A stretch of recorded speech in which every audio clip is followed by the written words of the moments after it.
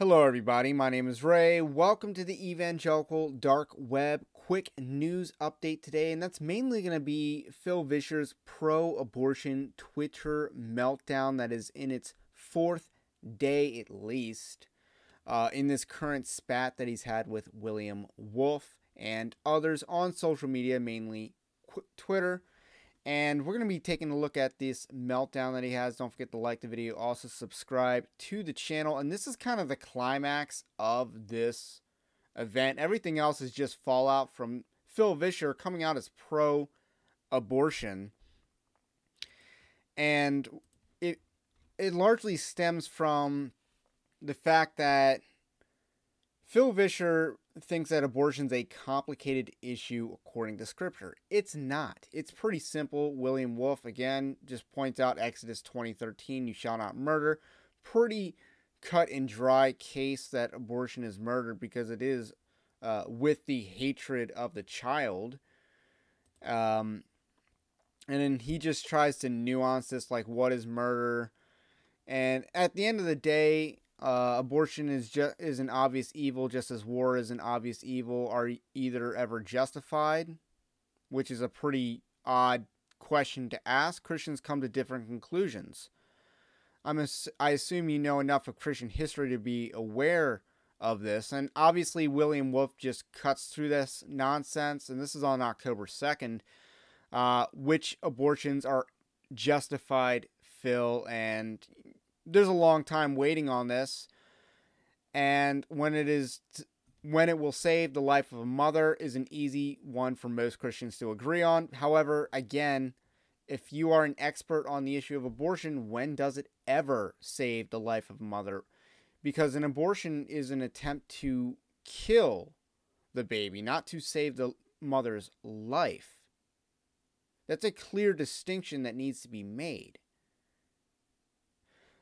So, if you have cancer and you're giving chemotherapy, that saves the mother's life. It could harm the baby, but that is not being done to harm the baby. That's just your basic example on this type of situation and on this type of logic. Phil Vischer is kind of articulating a subject, instance, a hypothetical that mainly doesn't exist, mainly is exaggerated for the purpose of fostering abortions in the United States. And then he uses cases of rape and incest as other possible exceptions. He alludes to these as justifiable examples. And again, incest is just a fancy word for eugenics. And if you're a pure eugenicist, incest wouldn't even be the highest on the eugenics priority list. But I'm not a eugenicist. And rape, again, you don't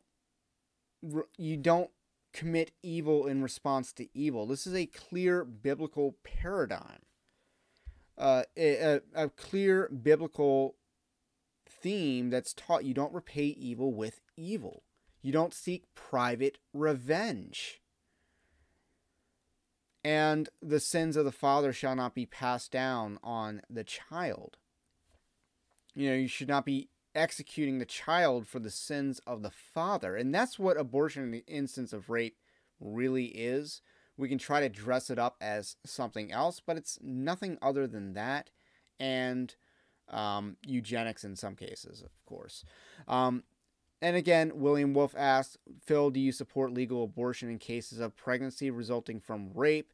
And we have a nice deleted tweet here where Phil Vischer basically says yes.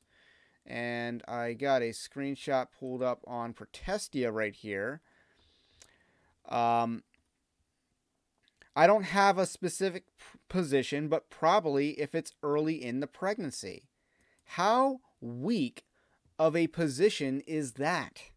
That is pro-abortion. That is a pro-abortion position. First of all, you're making a distinction between different stages of the pregnancy as it relates to the personhood of the child. That's a very pro-abortion premise. And then second, you don't have a specific position, yet you fancy yourself this elitist Christian ethicist. You have a podcast called The Unholy Compost on YouTube, and yet you don't have a specific position on the most frequently asked question on abortion. And it shouldn't be the most frequently, but it pretty much is. Because, you know, a lot of people are being indoctrinated with a consent-based morality system in the United States. And that's what this type of system teaches, is that consent is what determines whether it's a life or not. Whether the mother wants it determines whether it's a life or not. And then he says, you know, this means you're pro-choice. And again, as Christians, we shouldn't use the term pro-choice. It's pro-abortion or pro-baby murder. It's not pro-choice.